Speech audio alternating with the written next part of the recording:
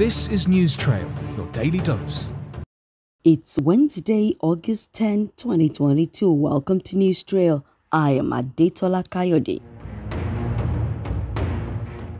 100 billion naira. That's what indigenous pharmaceutical manufacturers and healthcare investors will get as loans from the federal government to expand their capital base, boost local production of medicines and medical consumables. President Muhammadu Buhari revealed this while receiving the new executive members of the Nigerian Medical Association, explaining that the loan was extended through the CBN support to the private pharmaceutical sector and its commitment to revitalizing the health sector. The president said he has directed the Minister of Health to look into ways of turning brain drain to brain gain by engaging top Nigerian medical experts in the diaspora in knowledge and skills repatriation. NME President Roland Ojima enjoined the president to ensure full and appropriate implementation of NHRA Act, provision of adequate work equipment, conducive work environment, and necessary budget support, and the elongation of the retirement age for medical consultants to 70 years and 65 years for non-consultant doctors and other healthcare workers.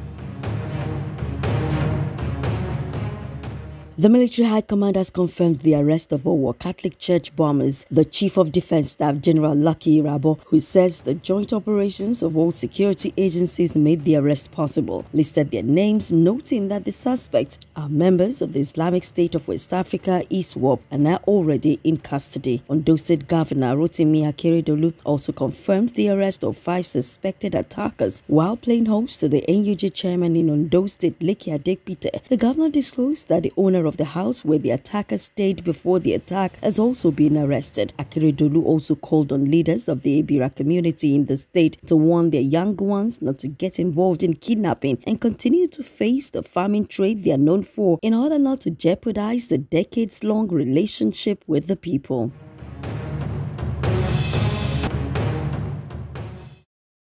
Reports say military base in Crimea has gone up in flames, killing 1 person. Russia-appointed regional administrator Sergei Aksinov says the blasts had taken place at the Seyke military base near the peninsula western coast. Footage circulated on social media appeared to show multiple explosions. Russia's defense ministry later said ammunition was detonated, but this has not been independently verified. The ministry said there was no fire impact on the ammunition storage area. The Ukrainian peninsula that Moscow annexed in 2014 is a popular destination with Russian tourists, and one video appeared to show visitors fleeing from a beach as smoke rose in the background.